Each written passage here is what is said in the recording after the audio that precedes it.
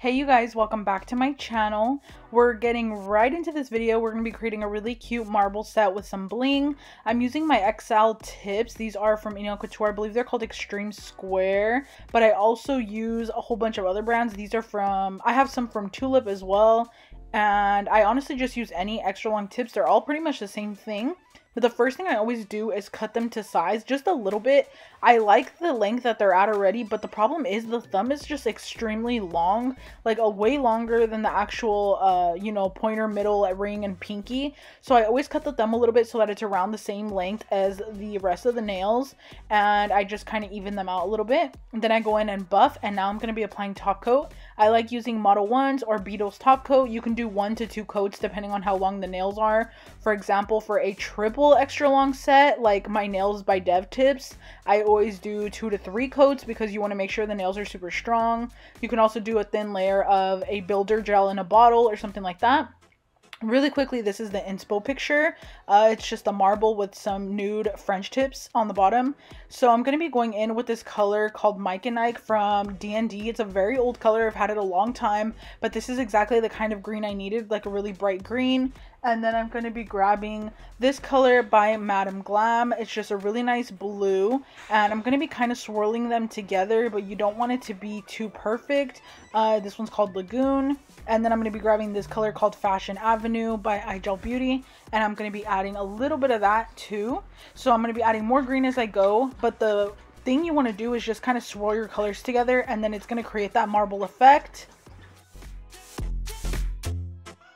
So once I'm done with that, I'm going to be grabbing my Cozy Cashmere Nude Base by Igel Beauty. I really do like this color for certain sets, like a set like this one, and it's just more of a cool toned nude. And I'm going to be going in with 2 coats of this and then 1 coat of RHINESTONES Nails number 112 on top. That color is very sheer, so it doesn't do much, but it just adds a little extra something. And I'm going to be doing that only on the nails that we're going to do French tips on, and then on the other ones they're going to be the full marble. So now I'm going to be grabbing my gel application brush. This one is actually from Igel Couture. We're going to be swirling the brush into the gel, and we're going to be creating kind of like a natural, really easy marble. So it's just going to swirl the colors naturally on the brush, and then you're going to apply it directly on the nail. You're going to make sure you smooth out your sides as you go because you don't want the sides to be lumpy, especially because you're doing such a thick layer of gel. Another thing I wanted to say is that you need to cure it at least twice. Like, make sure you're double or triple curing, just because you don't want your gel to be too thick and then it like wrinkle.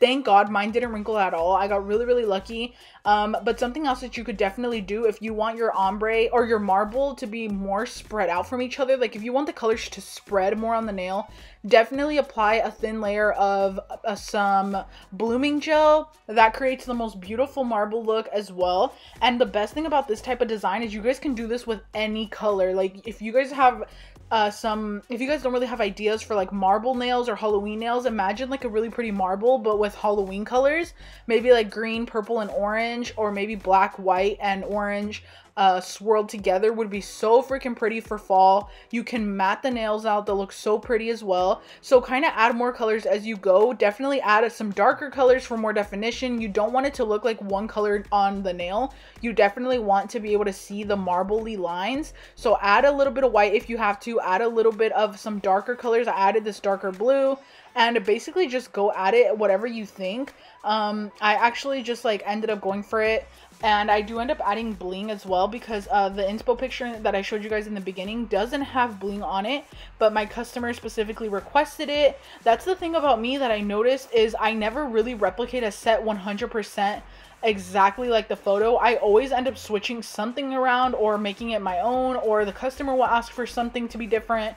So I always kind of just add my own touch to it. So I did add bling on this set, and I'm just adding more colors to kind of add definition so that the nails don't look so blue.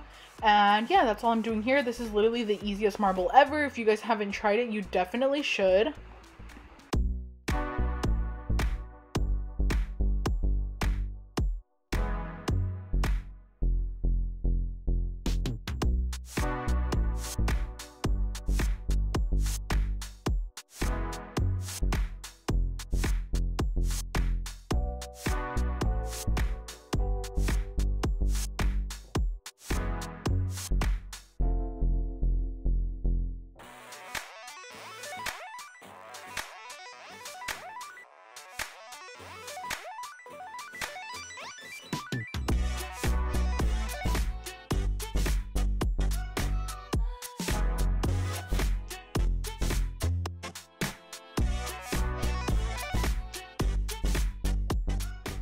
For the French tip part of the nails, I'm actually going to make it really easy. You're going to go ahead and scoop it just like you would for the other nails, but you're going to kind of already create your French tip outline, like your smile line. Obviously, it's not going to be perfect, but you're going to go ahead and just kind of create the smile line so that it makes it easier for you when you have to go clean it up later. So as you can see, it already looks like a French tip, so I'm just cleaning up the sidewalls. Definitely don't want the nails to be lumpy, like I mentioned earlier. And I'm cleaning off my brush every single time I wipe the sides so that I'm not just constantly wiping product back on the nail. You know what I mean?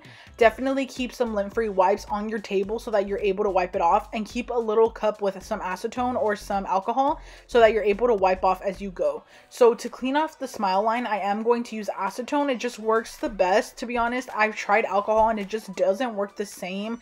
It makes it a little bit harder, especially with really pigmented gel polishes. It's completely impossible to get a really clean smile line with alcohol if you have a really pigmented color.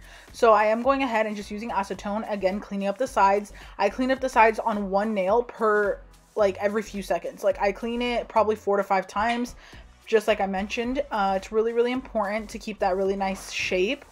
And yeah, so this is how I'm cleaning it up, and I'll link this brush. It's a really good brush for creating French tips like this.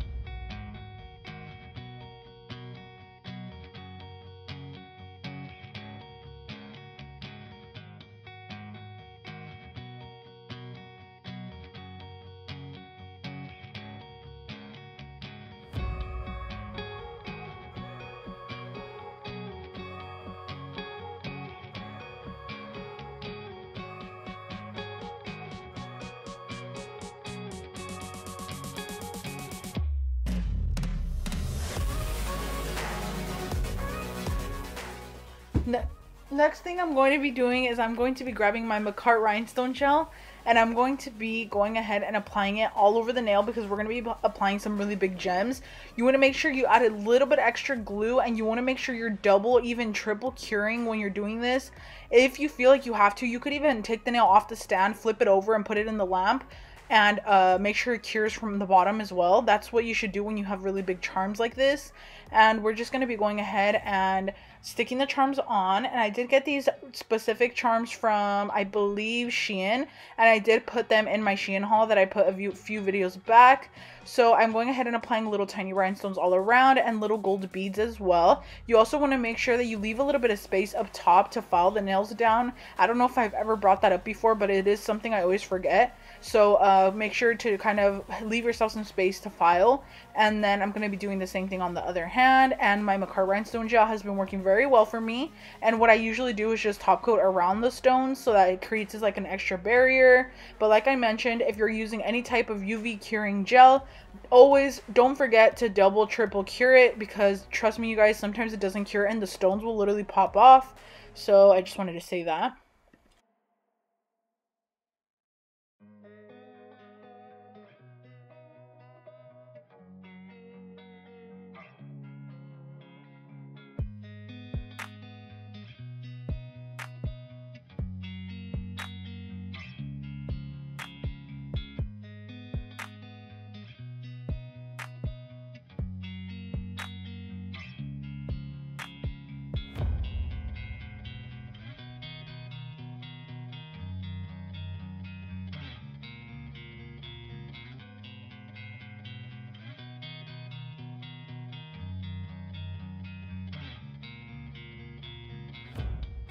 Once I'm sure my gels are all the way cured, I go ahead and grab my top coat.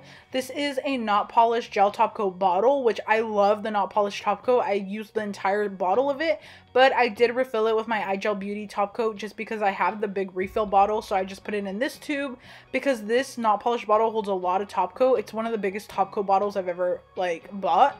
So yeah, it just holds a nice quantity, so I put it in this one, and I just make sure to apply a nice thick coat of gel. You definitely don't want to go too thin on the layer because you'll be able to see that it's like really thin, if you know what I mean. And you would also want to make sure to clean up your sides as you go. You can see I'm cleaning all around the nail, making sure there's no lumpy parts or gel polish running to the side or anything, especially because, you guys, where I live, it's very hot. It's almost 100 degrees every single day, literally every day, and it's already October. So I literally make sure that I am always cleaning up my sides because my gels are so runny, like literally not too runny, but like because it's so hot they kind of just like go everywhere, and when it's cold they thicken up. So yeah, it's like so hot here right now, and I'm just going ahead and filing now. So I always make sure to use a dust collector, you guys. Trust me, this changes the game. If you're very serious about doing nails, doing press-ons, doing Gelx, whatever it is, invest in your dust collector. Trust me, it's going to make the biggest difference ever. I use the Macart dust collector. It's the best one that I've ever tried. Okay, you guys, I don't know if this is like bad, but I actually never replaced the filter, and I just clean it out myself, and it works like brand new every single time. So yeah, I just wanted to say that you don't need to like buy a new filter every time it fills up. You can just clean it out yourself, and then it'll work as good as new. So I'm going ahead and after I'm done filing, I just make sure to dust them off, and then I'm going to be putting them into the little box. I get these boxes from Amazon. I just type in cotton filled boxes. You definitely want the ones that have the cotton inside of them because they will protect your nails during transit. Especially, you just want to make sure, like, you know, that they're protected and everything. You don't want to just throw them in the box like that. So I always go ahead and I do that. And the thing I'm sticking it on with is double-sided foam tape.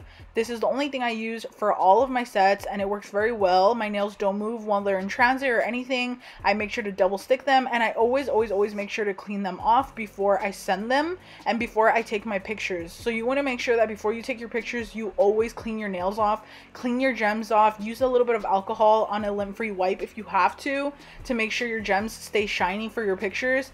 That's how, if you notice, you can go through my whole entire Instagram, probably not in my older ones, I'm not sure if I used to do it, but definitely for like the past year or 2 years, I have always made sure to clean my nails before I take videos or pictures of them.